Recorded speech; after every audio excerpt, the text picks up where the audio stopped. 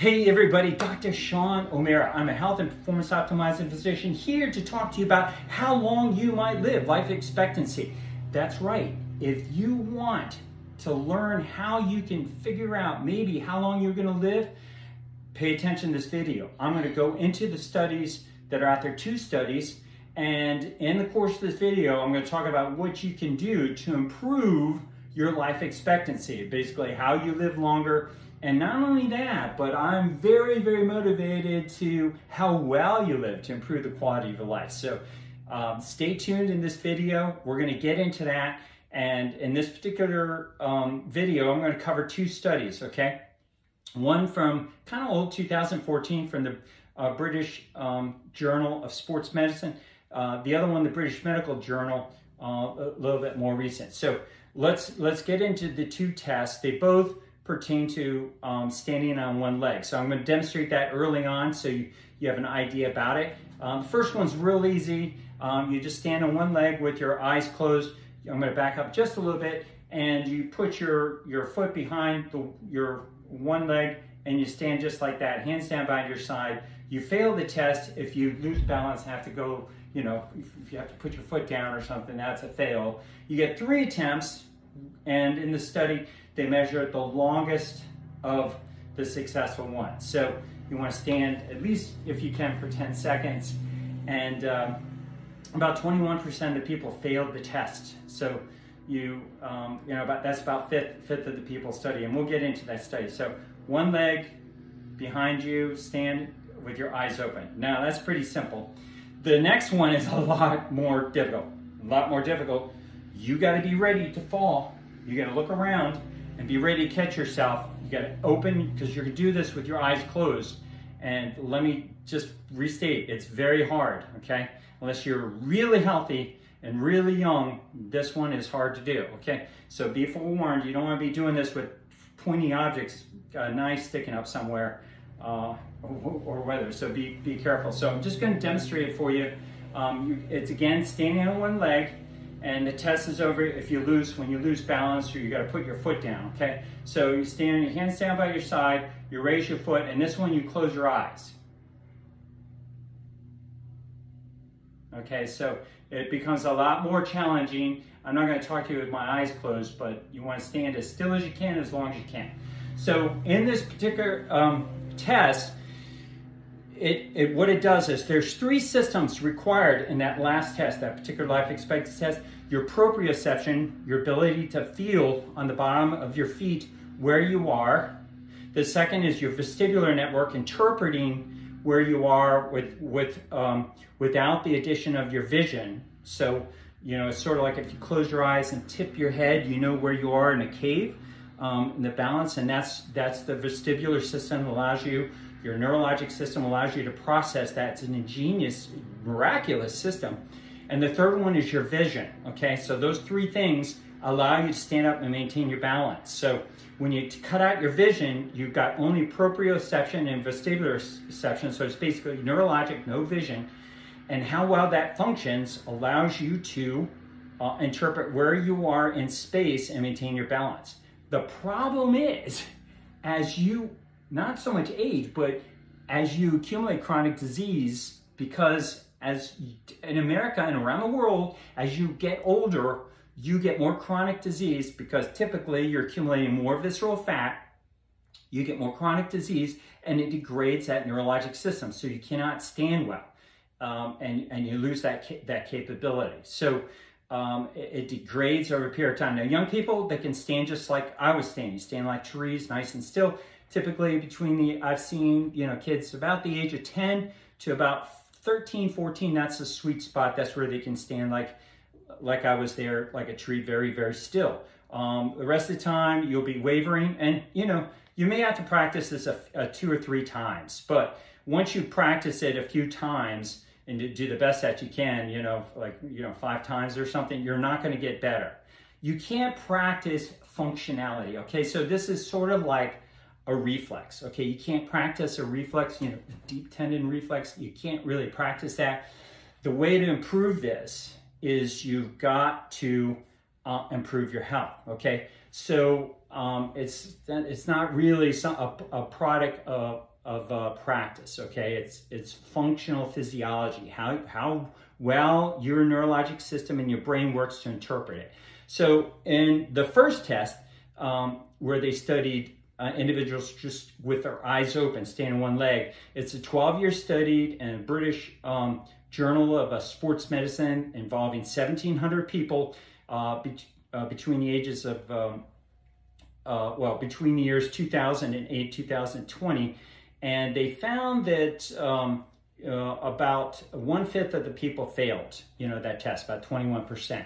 And an inability, the take-home conclusion of that study was an inability to stand 10 seconds, okay, from your middle age to later years in life, there was a near doubling risk of death in the next 10 years. So you were twice as likely to die if you can't stand 10 seconds from middle age to later years in life, 10 seconds with your eyes open on one leg. Okay, so that's pretty significant. That's a good little test. If you can't do that, I encourage you to get help. There's something wrong. You need to improve your health so that you can reduce that risk, and it's an eye-opening test. It's way better than cholesterol. Okay, don't bother wasting your time with cholesterol. If you fail this one, you fail your cholesterol test, but you fail, I'm less worried about you than if you fail this one. Okay, so basically the numbers break down this way. If you're under the age of 40, then you should do this for 45 seconds, okay, on average in the people studied.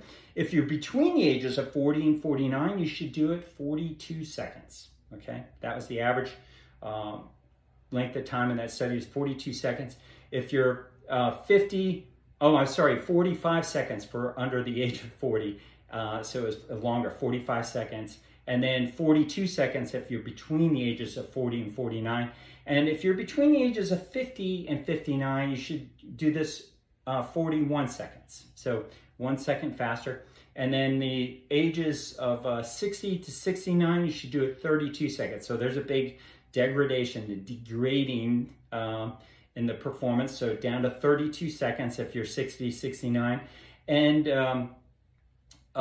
then 79 was just 10 seconds. So yeah, it drops off pretty precipitously. So you can try that one-legged stand with your eyes open to test and see how you do. I'm going to put some text up on the screen to reflect what those numbers should be as this video goes along. So hopefully you can track that information relevant to your particular age group. Now, the next study looked at was 2014, the British Medical Journal. This time they studied 2,700 people, and they started them at the age of 53. It's interesting, and they followed them up again over 13 years. So what they found is that they had them test again their best leg, whichever one their best leg. So, if they had a gunshot in one leg, you don't stand on that one, you want to stand on your best one. If one knee is worse than the other, stand on the good knee, okay, to do that test. And you want to test for, again, how long you can stand on one leg with your eyes closed. But it's not just how long. In the study, they just tracked how long, but really how well you study is really important. As a health and optimizing physician, how well you stand on one leg with your eyes closed tells a lot about your health, not just how long. So I'll explain that in just a little bit. But what they found, if you had an inability to stand 2 seconds, okay, so you couldn't stand 2 seconds and you're age 53, then you had a 3 times more likely chance of being dead in the next 10 years compared to a 53-year-old that could stand 8 seconds. So again, what that means, if you are 53 or close to 53 and you can't stand 2 seconds, you got a 3 times greater risk of being dead in 10 years compared to somebody of the comparable age who can stand 8 seconds, okay? So that's a significant finding. So a few things I want to talk to you about, okay? So, you can't practice this, so how do you improve it? You got to improve your health, okay, Tim? You really have to improve your health. But this is interesting. I found out about this life expectancy test in 2014 when this thing came out. And I started studying this and trying it out. And I got up every morning in my house, and I did this for 2 years straight, okay? 2 years, every single day. I tracked it on my cell phone. I put how long I was able to do this, and I paid attention to how well I was doing it as well. And I tracked this data for 2 years. And right from the beginning, I could do it in 90 seconds with my eyes closed, okay? My eyes closed, because I had been basically at that point almost, more than 4 years high fat, low carb, paleo, keto, okay? So, doing good things, high intensity exercise. I was using the sauna. I was crushing it. So I could stand 90 seconds with my eyes closed. Now, I'll try to duplicate it. I'd be doing like this, wobbling, trying to maintain my balance, but I could do it for the study. I was just wobbly, okay? But 90 seconds, I didn't have to put my foot down. I maintained my balance. I had a lot of correction. It was ugly, wasn't really attractive. Wasn't like I can do it today. And so I did that for 2 years. And guess what? No improvement. No improvement. Let me say it again. No improvement. 90 seconds. That was it. I stopped at 96. I probably could do more, but my leg would get tired. But my quality of that test did not improve. Okay. So I gave up on it. I was like, well, why am I doing this? I'll test something out. So I wait 6 years. I go, 6 years. And then I repeat that test. And, lots of water underneath the bridge, eating healthy, all these things. And so I kind of thought I would be better at this test, right? No, I basically did it, again, 90 seconds. Maybe I could have done it 5 or 10 minutes. Maybe I could have done it longer. But I was about the same wobbly as I recollected I was 6 years earlier. So I was still wobbly, I wasn't like these kids and the way I am today, they could stand still. I wanted to be like a kid, I wanted to stand still. And I just didn't get that, even though I'd been living healthy. So I was disappointed. I was like, dang, this is kind of like frustrating. This is not one I'm going to come out and talk about because, I'm a health and performance optimizing physician. I wanted to show people how to perform better, how to improve their health. And this test did not really demonstrate that. I couldn't see any improvement in 6 years.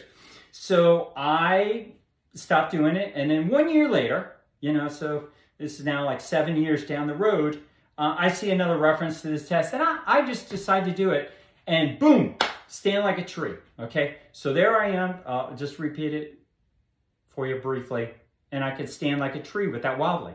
So what changed? What did I do in that 1 year that, like, the biggest change I have ever seen in 1 year in my 12 years of being healthy? What in the world? I was like, my God, how could I go from wobbly all over, like you were going to be probably when you do this test, to standing so still?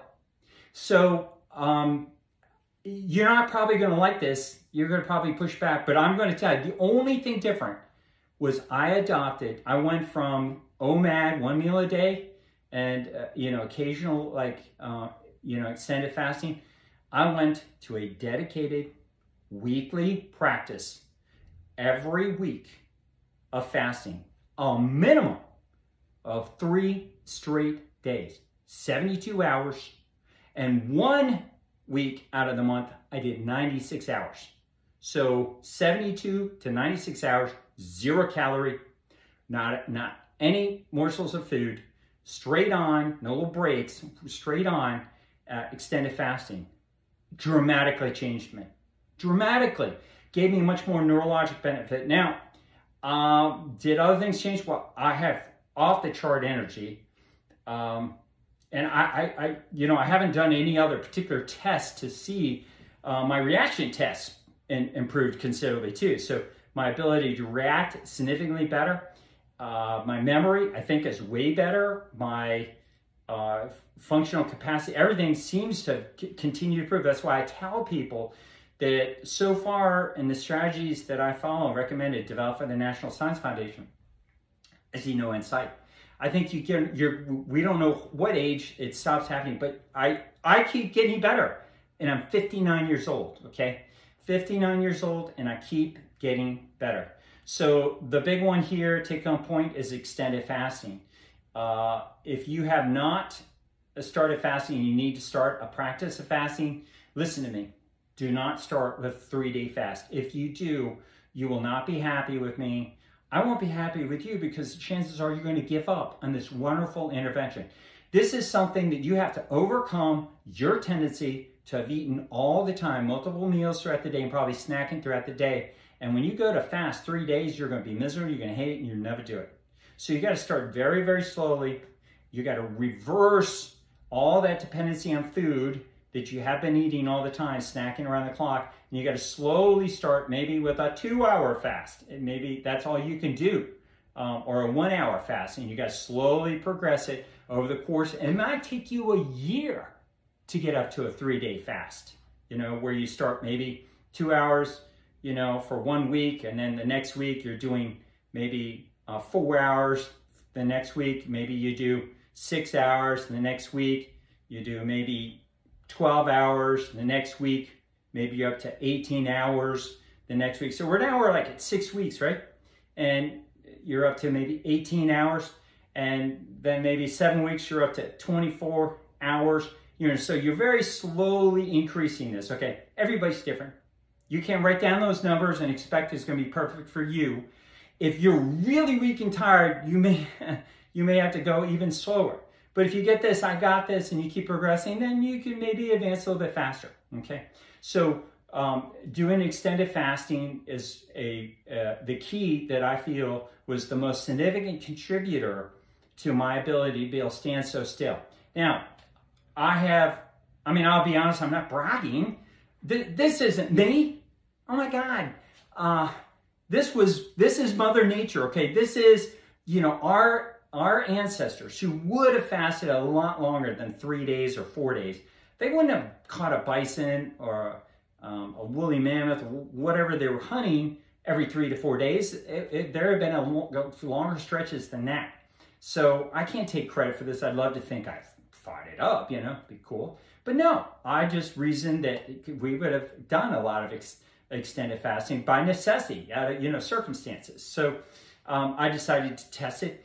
And so credit to nature, biology, our previous ancestors who sacrificed a lot to do that. And so that's what changed me. But I'll tell you, I haven't seen any 50-year-olds, even a 40-year-old, or a 30-year-old, and I haven't even seen a 20-year-old that can do that one-legged test with their eyes closed as well as I can. But I haven't met a 20-year-old that's done 3-day fasting every single week, 3 to 4 days fasting every single week for a year. Okay, so track it, do it, see how you do when you do this extended fasting, and see how you perform, and watch to see that you get better in that particular test, and then I think you'll be able to benefit from this as well. Now, there are other things, of course, I did during this time besides fasting. It wasn't just fasting, but I had been doing largely those things all along. So I love doing videos, tracking. Sometimes I videotape myself doing something, not even understanding that it's going to get better, but it just improves over a period of time. So finding out these metrics. So videotaping your ability to balance can be very helpful to track that. Videotaping your ability to sprint, very helpful. You'll see that these things get better. So this goes to your health. Again, it's not something that you can practice to get yourself more healthy by doing this fasting. Is really beneficial as a practice. And then as far as the eating style, I told you I'm not eating anything, but let me tell you, when I break my fast, it is serious eating time, right? Because it's like we just caught a bison. So I'm not eating one little meal. I'm not stopping at, 1 quarter pounder, 2 quarter pounders. No, I'm killing it. I'm going to eat as much of that bison and woolly mammoth as I possibly can.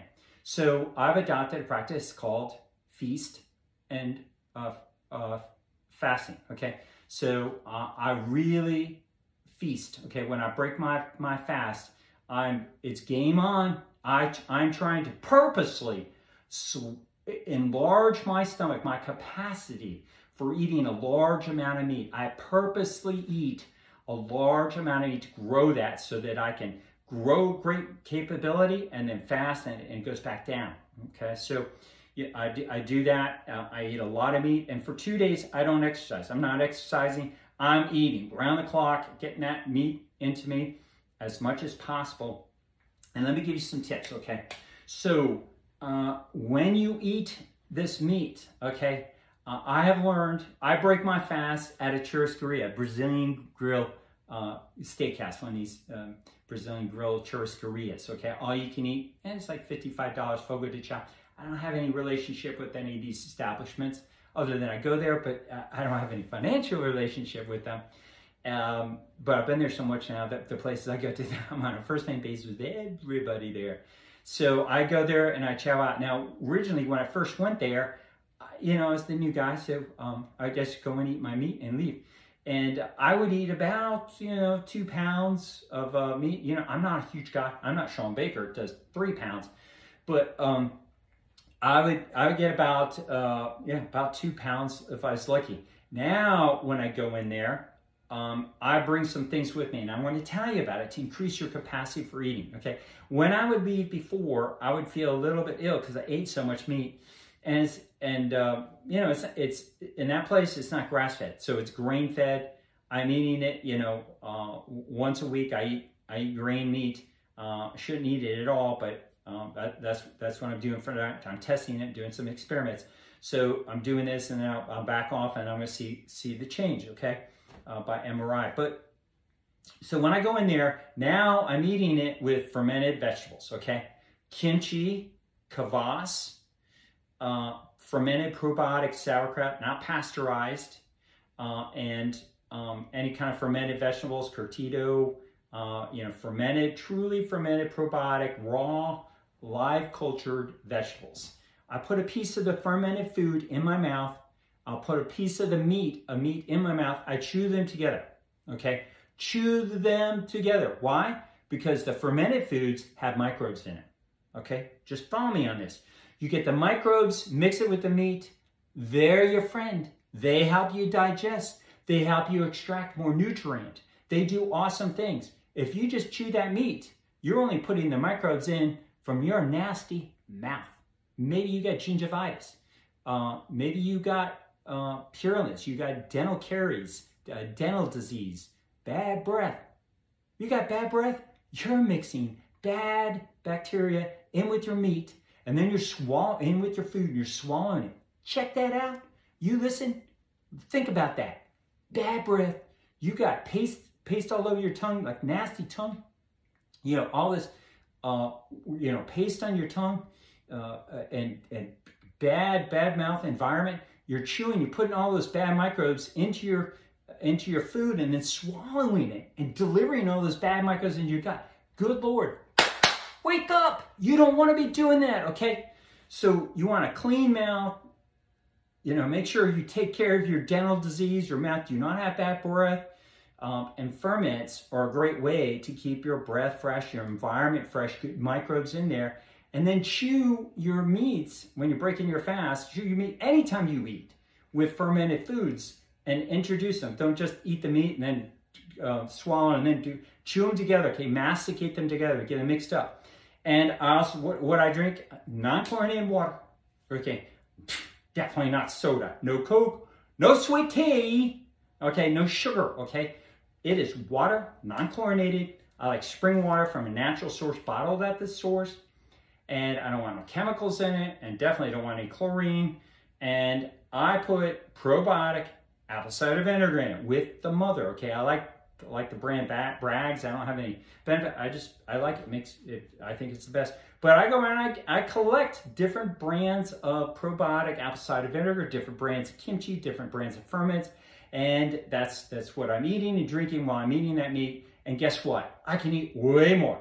I can eat 3.5, sometimes almost 4 pounds of meat when I incorporate those ferments and those strategies. And guess what? When I leave, feel fantastic, way better than I felt when I would eat without that kind of stuff. So that's what you want to do. Leverage the microbiome. It is the single most unexploited avenue to improve your health is the microbiome. We're only scratching the surface. But if you're listening to this video, I want you to pay attention to that and start leveraging your microbiome. Well, I'm going to get into it a lot more. That's just to introduce it in this particular setting in the context of life expectancy and this one-legged balance test with your eyes closed and your eyes open. And that's probably all I'll do right now for this particular video to broach this subject. So take-home points, life expectancy test. It's not a guarantee, but if you fail these tests and you're doing really bad, time to get help. Time for a course correction. That study, both those studies would indicate that you have got a job to do. You got to turn yourself around, start investing in your health. If you do really, really awesome, particularly if you do it as good as me, I'd like to hear from you because I'd like to know what you're doing. Not maybe so much if you're this young person, but if you're an older person like me, 50, almost 60 or something, and you can stand super still with your eyes closed, videotape yourself with your eyes closed, standing like that, send it to me. I'd like to talk to you. I'm a researcher. I want to figure out what you're doing, and we'll see if we can learn some things to help optimize human beings. All right, well, that's today's video for YouTube. I'll post this, and as always, share with other people. Don't you know somebody that you'd like to live longer, that needs to hear this message, that should be doing this test and maybe have a wake-up call? Share this video with them, okay? That's something you could do. If you like this content, give it a like. You know, I take this money, I got a charity, I take this money, I drive, you know, a 14-year-old car, okay? So I don't take this money to go live for myself. I take this money to be able to change the course of humanity and reverse chronic disease, okay? So give it a like, help me to reach more people, and subscribe so you get more of these videos and this content. Hit the alert button so you get it right away and know when it's coming out on the next one. And comment, okay? Commenting is helpful. One, it helps YouTube be able to share this with more people, and that's good. More people are commenting. So give me some content. You like, just tell me, encouragement. I need encouragement. You know, I ain't, you know, somebody making a lot of money in here. You know, I do this for charity, and, you know, I got noble tasks. So help me out. Give me some encouragement, and then ask questions. I like questions. I learn. People ask some really, really interesting questions. So ask questions, give comments, really, really useful. And again, share this with other people. So let me thank you for following me. I hope to grow this and continue to reach more people. And I want to share my insights and be able to get this out there with other doctors. So if you listen to this and you're really interested and you're really highly motivated and you want to work with me, that's the other thing you could do. You go to my website, Dr. Sean O'Mara, www.drseanomara.com, and you can find out about maybe working with me. I only work with people who are very motivated. Most people I turn away because I have so limited time, and but I study people that are highly motivated that I can learn from, and strategies. I'm going to write a book and share with everybody how you got to optimize what you got to do to optimize yourself and what we got to do to reverse chronic disease. All right, well, thank you very much for following me, and I look forward to sharing another awesome video on how to optimize yourself. See you next time. Dr. Sean out.